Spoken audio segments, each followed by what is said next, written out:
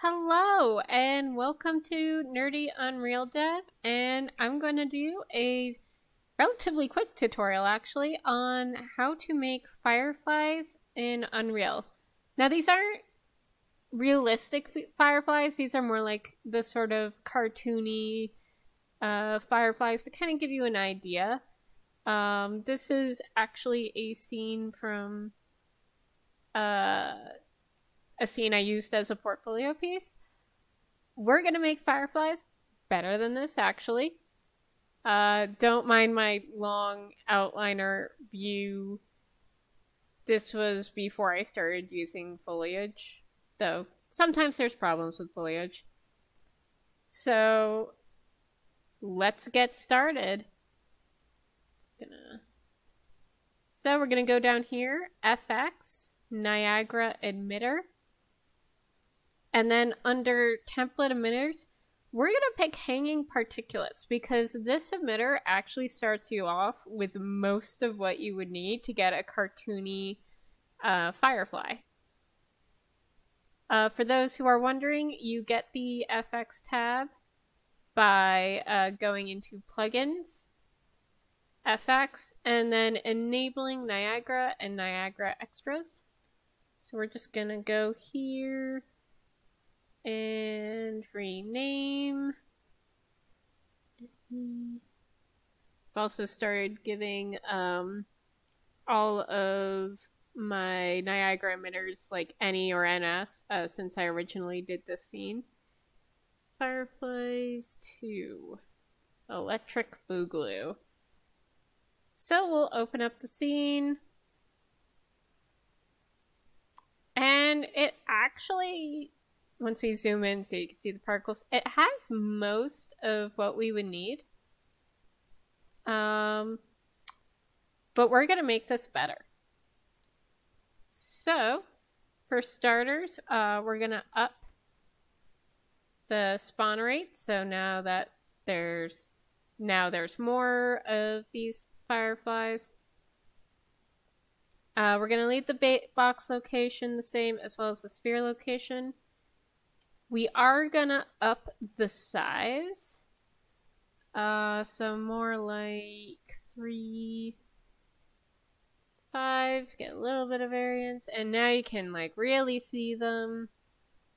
They exist. And the reason for leaving both box location and sphere location is if you have just sphere location, it's a sphere. If you leave just box location, it's a box. Have them both on, and you get more of a mass. Date age is good. Now, this is actually interesting.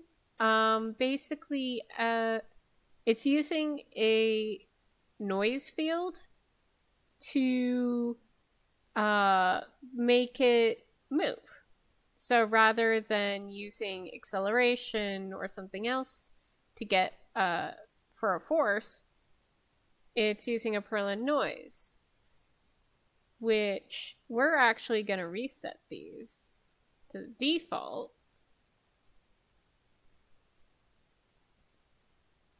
Gonna leave the pan noise field on and reduce the drag just a bit.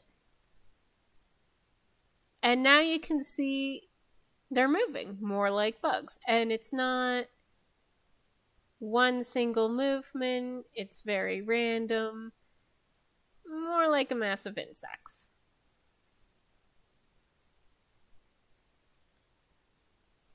Sprite size scale is actually pretty good because it looks like that they're kind of flickering in and out, in and out. Like I said, this is going to be a quick one. Now, here in Scale Color, you can have a bit of fun. You could have, like, you're on an alien planet, and there's fuchsia fireflies.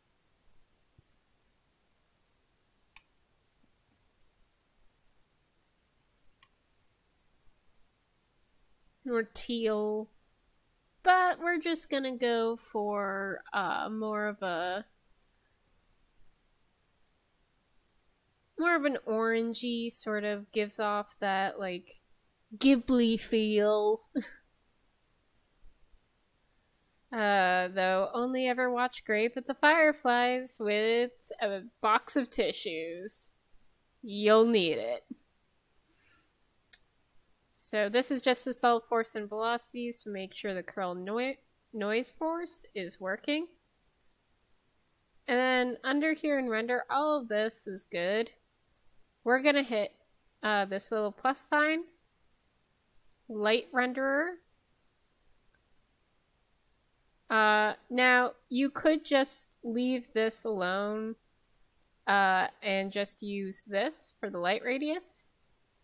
But what I'm actually going to do is under particle updates. So as the particle updates each frame, I'm going to add the variable for the light radius, and it updates per frame. Now, this option is probably more expensive because it's checking for light every frame. It does kind of work with this, as you'll see once this is more done, because the light goes in and out as the fireflies do and as they move closer to the ground. But again, it depends on the scene you're using it in, whether, you know, it's a more cinematic scene or if it's game scene. So we're just going to leave this at 20 for now. And so yeah, so now we've got a bunch of particles. Don't really see any light because in the editor, nothing really shows up. And then down here, we're going to right-click FX, Niagara System. And then we want any Fireflies 2. So I'm going to create a new system from a set of selected emitters. I found the one. It's showing a lot of, due to the fact I have show engine content and show plugin content on, it's showing a lot of the defaults. So hit OK. I could have technically just made this emitter just straight out of the system. That is something you can do. This is just kind of working with Niagara's strength of you can make multiple emitters and mix and match them in various systems. So depending on your workflow, that is definitely something you can do. But since this is only going to use one emitter, I technically could have just made it straight out of the system. Just by like adding the hanging particulates and making all the changes there. So if you know for certain that the system you're making is definitely gonna be one emitter and you're not going to use that emitter for anything else, you can definitely just make it straight out of the system. There's nothing stopping you. Well, except for the workflow of your VFX team, but they'll tell you what you can and can't do. So we're in here, and we're not actually going to really do anything. But now that it's in a system, just gonna close that.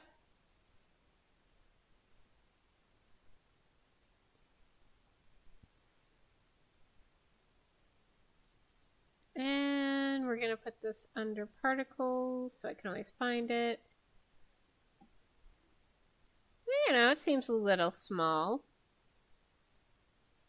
So we can just pull up our system and we can do a few things. So there are scalability options. I personally haven't had a ton of luck with them, but you could say, so the emitter itself you can increase the size of.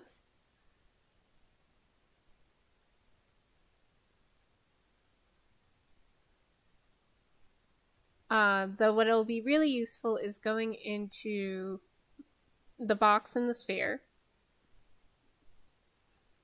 and upping it. So like, and then just make this 150. For those of you who are wondering what this green is, this is the default. So this yellow arrow, sort of back arrow, is reset to default value, just Unreal's default. The green arrow is reset the input to the default in this emitter. So you have two options for reset. And we'll just do that. So things are a bit bigger, and you can see it right here. We're not seeing a ton of the light. Make sure. Oh, that's why. So I forgot to uncheck use inverse squared. This means that it's basically whether to use physically based inverse square fall off from the light. And it's going to base the radius scale on this. But we have our little set variables.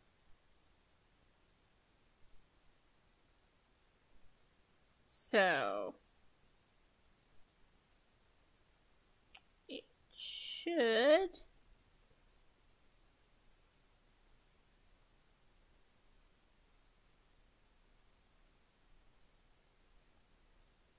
why does nothing want to? So we are going to boost that value a bit. Oh, now there's light. Now it kind of woke up and was like, wait a second. We're going to drop that back down. Yeah, now you can see little bits of light.